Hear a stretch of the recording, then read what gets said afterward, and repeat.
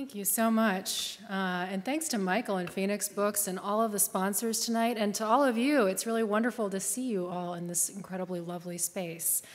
I just wanted to basically set the table a little bit, just get us oriented a little bit around Amazon and some of the changes that are going on in our economy. And I won't take too long, and then we'll turn it over to a conversation and then ultimately to you to hear your questions. Amazon is in many ways very familiar to all of us. You know, it's the package on the front doorstep. It's the store that seems to sell everything. It's all one click away. If you have an Amazon Echo speaker in your house, it's so efficient that ordering from it is like a passing thought, you know. It's something that's, in a way, very intimate to many of our lives. But as familiar as Amazon seems, in a lot of ways, it's very invisible. It's as though we're able to see just this part of it that's above the surface, but what's really underneath is much bigger. And it reaches into all these different directions that we don't even know about. And it has all of these implications for our economy. Amazon, I don't think it's an understatement to say, is in the process of reorganizing the commercial sector of our economy, and it has very big implications for all of us. But it all happens largely beyond our view. We tend to think of Amazon as a retailer, and that's a very easy mistake to make, because Amazon sells a lot of stuff. They're now capturing nearly 1 out of every $2 that Americans spend online. They sell more books, toys, consumer electronics, and clothing than any other retailer, online or off. But to think of Amazon as a retailer is to really misunderstand what this company is all about. And when I say that, I don't just mean that Amazon does a lot of things besides sell stuff, although that is certainly true. It produces hit television shows and movies. It publishes books. It manufactures a growing share of what it sells, everything from blouses to batteries to baby wipes. It delivers restaurant orders in many big cities. It underwrites loans. It sells advertising. It manages the data of US intelligence agencies. Amazon is one of the largest defense contractors in this country. And I could go on and on. You may have read recently that Amazon is in the process of moving into the pharmacy sector, not only with the intent of distributing prescriptions, but also of managing prescription benefits on behalf of our health insurance companies. So I could go on. But the point I want to make when I say that it's a mistake to think of Amazon as a retailer is not that Amazon does all this other stuff too, but it's that the role that Amazon aims to play in our economy is a level deeper. It's a much more fundamental role in our economy that it's aiming for. It's bigger than all of these industries combined. Amazon intends to control the underlying infrastructure of 21st century commerce. And there are 3 pieces to that. The first piece is the online platform. More and more of our spending is digitally driven. And Amazon dominates the sort of online platform for buying and selling goods. And the key statistic in all of this to know is that 55% of all online shoppers now start their shopping at Amazon. It used to be that people went to a search engine, they put in what they wanted to find, different retailers would come up in that list, and they would go where they went. Now, over half of people looking to buy online just start right at Amazon. How did Jeff Bezos do this? You know, I mean, it's a remarkable thing. A lot of the answer to that question is Prime. You know, Amazon's annual membership service. How many folks are members of Prime? Yeah. Part of the way Prime works, you know, it's a $99 annual fee. You get free 2-day shipping and a bunch of other things, streaming television and all the rest of it. The reason that Amazon gets you to pay that fee is not because they want your $99. What they really want is they want to create a kind of psychological trick, if you will, which is that once we've paid that fee, we really want to maximize how much value we get out of it by getting as much free shipping as we can. And so what studies show is that once people become Prime members, they stop comparison shopping. They start their search on Amazon. And they spend about twice as much as non-prime households do on Amazon. So Amazon is increasingly the place where people are starting online. And because it's controlling all of that consumer traffic, one of the things that's happened is that all these other businesses, independent retailers, chain retailers, small manufacturers, big manufacturers, they're out there too with their e-commerce sites. And it used to be that they could find someone could find them through Google, but that's no longer what's happening. It's like they've hung their shingle out on a dirt road and there's like only occasionally someone walking by. So they face this really difficult choice, which is, do I continue to go it alone, or do I become a third-party seller on Amazon's platform? And many are now becoming sellers on Amazon's platform. It's a treacherous road because, of course, you're dependent on your biggest competitor, and there are all kinds of problems that happen there. So the online platform is one piece of this infrastructure for 21st century commerce. There are two other pieces. One is that Amazon it has something called Amazon Web Services, and they control, through Amazon Web Services, 44% of the world's cloud computing capacity. Companies, governments, everybody keeps their data in the cloud now and analyzes it, manages it, and moves it around in the cloud. Amazon is the major provider of this. And the result is that lots of companies that compete with Amazon actually rely on it for cloud services. Netflix, Condé Nast, which runs a lot of magazines, Comcast, Nordstrom, they're all on Amazon Web Services. And then the final piece of the underlying infrastructure of the economy that Amazon wants to control is that they're rapidly moving into shipping and package delivery. They've more than tripled the square footage of the warehouses that they operate around the country in the last couple of years. Not only big warehouses, but they're building these sortation centers and these hubs closer to cities.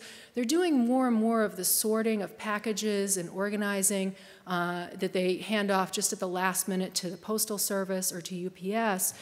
And they're also just beginning to do that part of the job too. So they're hiring third-party courier companies in big cities.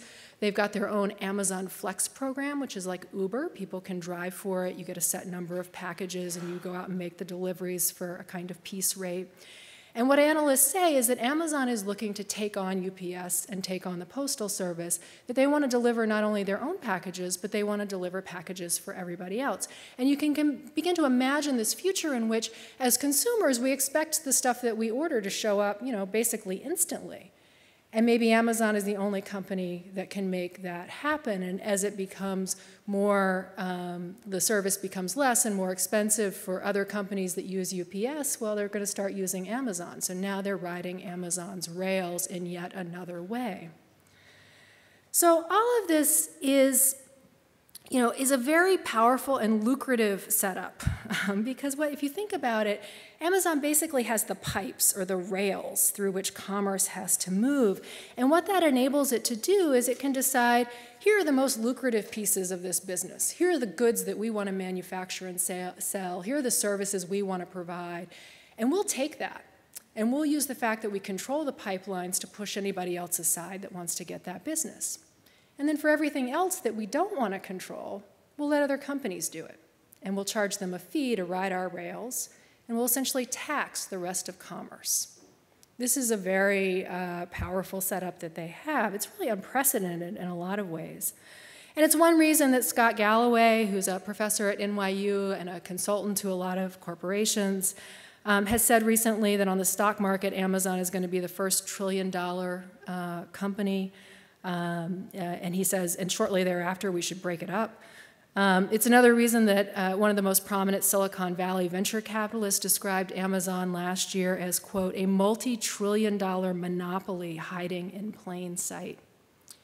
And the word monopoly is really important here. About 35 years ago, the federal government radically changed how they interpret our antitrust laws. And the result was that we don't really enforce a lot of our antitrust policies anymore. The consequence is that Amazon has been able to grow using tactics that even just a few generations ago would have been barred by federal authorities. And I'll just give you a couple of examples of what I mean. So one example is that Amazon commonly sells entire categories of goods below cost. It's done this with books for much of its history. In fact, during Amazon's first 6 years in business, the company lost a staggering $3 billion selling books and other goods below cost. Competitors who can't afford to lose money like that went out of business, and it worked. You know, bookstores closed in droves, and Amazon now controls about half of all book sales nationally. Another example has to do with how Amazon deals with upstart competitors. How many of you ever have shopped or been to the website Zappos that does shoes? You know the shoe retailer? So they got started sometime in the 2000s doing really well. They attracted a lot of business. They had a different kind of way of thinking about commerce. And Amazon was watching them come up, and they said, we want to buy you. We don't want a competitor. And the folks who owned Zappos said, no, we're going to do our own thing. So Amazon proceeded to sell shoes at a loss. They lost about $150 million selling shoes at a loss, and this other company, Zappos, bleeding red, their board finally said, okay, we're selling. So Zappos is now owned by Amazon. They've done this multiple times, and this is one of the reasons we don't have a more competitive online environment. And I'll just mention finally a third example of the kinds of tactics that we've seen with this company. As I mentioned earlier, many brands, many competing retailers have decided that they have to become sellers on Amazon's platform. They have to become third-party marketplace sellers.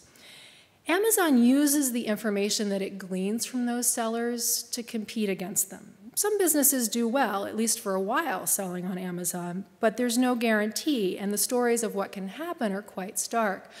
There's been studies done by Harvard Business Review and ProPublica, a lot of reporting by Bloomberg and CNBC that have brought some of these stories to light. One example that I'll share with you is a small company called Rain Design. They're based out in the Bay Area. They're this small manufacturing company, and they make these kind of innovative laptop stands. They're like metal. They're kind of neat. And they've done really well. They've been selling these for about a decade. They sell them on their own website. But because Amazon is such a dominant platform, most of their business is through Amazon's site. And they were the top ranked. You know, the first, you go look for laptop stands, their product showed up first because they had thousands of 4- and 5-star reviews, right? One day they got up last year, and all of those top rankings had been replaced by Amazon's own laptop stands, which looked exactly like theirs, except they had the Amazon smile. Now a big significant part of their business is gone. I went and looked the other day, and actually Rain Design is now back at the top of the Amazon search rankings, but I noticed if you look up there, they're now a paid advertiser. So basically, Amazon has found a way to extract sort of coming or going one way or another more and more of the economy. Part of the reason that regulators haven't intervened in these situations is that Amazon's actions appear to benefit consumers, right, especially in the form of low prices. But I think we should be really skeptical of that notion, or at least skeptical that it's going to last into the future. I mean, we know that competition is really critical, that having choices is what protects us as consumers in the marketplace, and we can easily imagine a future where a lot of the things we need we don't really have much choice for, or Amazon is so wrapped up in that they really call the shots and call the prices. It's also true that Amazon has a tremendous information advantage when it comes to setting prices over all of us. They collect a lot of data. They collect data on how long your mouse hovers over a certain thing, what you click on, what you don't click on, what you're doing on the web when you're not on their site. They collect data about what you stream from their streaming service. If you have an Amazon Echo speaker in your home, as many households now do, they're collecting all sorts of information from the very intimate environment of your home. And we know that they make price changes all the time. They use this data in ways that it's hard to know, but are they learning that we're not very price sensitive if we're shopping late at night, or is that when prices are higher? So there's a lot going on there that I don't think is quite as simple as is always benefiting consumers. And they also steer which products that we see, whether it's Rain Design, whether it's Amazon putting its own books at the top of recommendation lists and so on. And so we can see maybe a less diverse marketplace because we've got sort of a gatekeeper now that's deciding which products make it to the top and which don't. It's also important to remember that we're not just consumers and that our economic well-being depends on our ability to make a decent living.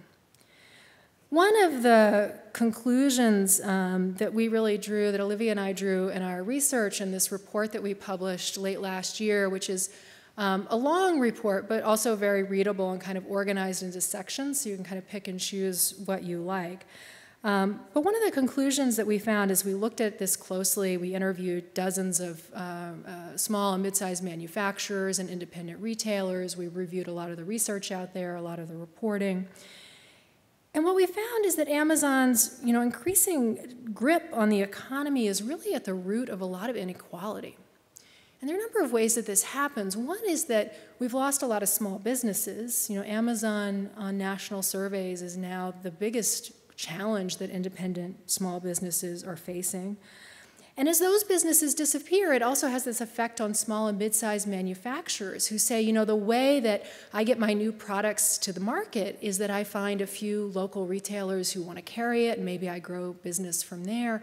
But a lot of small and mid-sized manufacturers say it's really hard to get noticed on Amazon. That's really not a viable way for me to grow my business. And so as the sort of ecology and diversity of the market goes away, they're really struggling as well.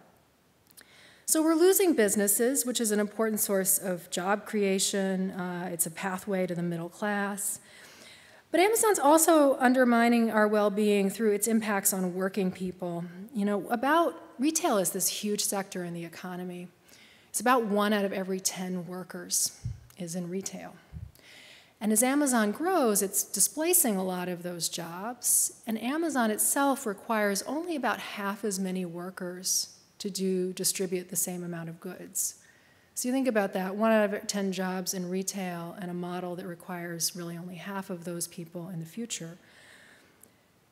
And as it moves into things like package delivery, we can see UPS, the Postal Service, these are union jobs. These are sort of last surviving corners of the working middle class, and Amazon's replacing those with gig workers, temporary employees. Its sort of labor model, Amazon is very sort of futuristic in terms of its technology, but it's very 19th century when it comes to its labor model, and we're going to play that out.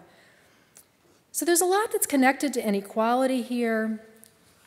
The last area that we explore in the report has to do with how Amazon affects the well-being of our communities, and really how concentrated power is a threat to democracy, ultimately. We tend to think that the political universe is distinct from the economic universe, so companies can get big in the economic universe, but that's different from our politics.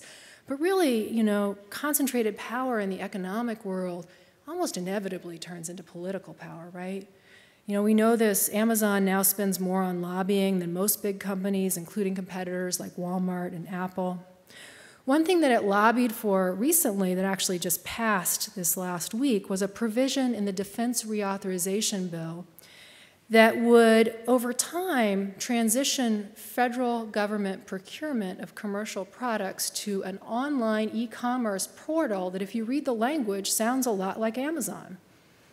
How many of you knew that that was happening? $53 billion in federal spending at play. Anyone in here know that that was happening? One person, yeah. Amazon knows. It's been lobbying on that for months, right? And there is so who controls our government? Us or them? There is a local dimension to this too. Part of democracy, part of liberty is living in communities that have a degree of self-determination, that we and our neighbors collectively have a measure of say over our lives, over our future. I don't mean to say that there's no room for big companies or national companies, but having something of an economy that is controlled locally is just so important. More and more, the economic decisions that affect our lives are being made in distant boardrooms. And in the case of Amazon, it's really severing the connection between place and commerce that's always existed throughout human history. You think about how important our local businesses are for how often we run into our neighbors, that anchor the vital part of our downtowns. They're also really important to the tax revenue base of a lot of our communities. A lot of commercial property tax revenue is a big chunk of local revenue. What happens when we get rid of all of that, when we begin to sever that relationship between the geography of the places we live and the commercial heart that then underpins that? I don't think we've really, even as a society, begun to wrestle with that. And all of these connections that we started to draw in our research with Amazon and kind of these bigger picture issues that I'm talking about, when we went and looked at some of the latest economic research that's been published, we found that there are a lot of tie-ins to that, that places that have a larger share of local businesses have a bigger middle class, they have more social ties, they have more civic participation. There's a lot to be said, and they also have less income inequality. So all of these things are really tied up together, and I think we've been looking at so much of this kind of narrowly through the lens of consumers that we've sort of forgotten all the other ways in which the shape of our economy matters. So I want to wrap up this overview just sort of returning to the beginning of my remarks and sort of this idea of Amazon. You know, what we see of Amazon floating above the surface is in fact connected to that sort of package on the doorstep, if you will, is in fact connected to something with a far, underlying reach into all these different areas. We're going to talk more in the Q&A, I think, about how to respond to this as consumers, as communities, as elected officials. But I want to offer a couple of initial points here as I close. One is that my argument is not an anti-technology argument. Digital innovation is a great thing. Being able to transact commerce through digital means, being able to add that on to the relationships we have with local businesses is welcome, it's inevitable. The question I think that we have to ask is, how do we anchor those technological changes in a political economy that values place, that values relationships, that values equality, liberty, that values democracy? And the second point I want to make is that my argument is not that Amazon is an evil company and that that's the problem. We shouldn't expect companies to have our best interests in mind, at least not national companies. That's not their job, right? It doesn't really matter whether Amazon's intentions towards us are good or bad.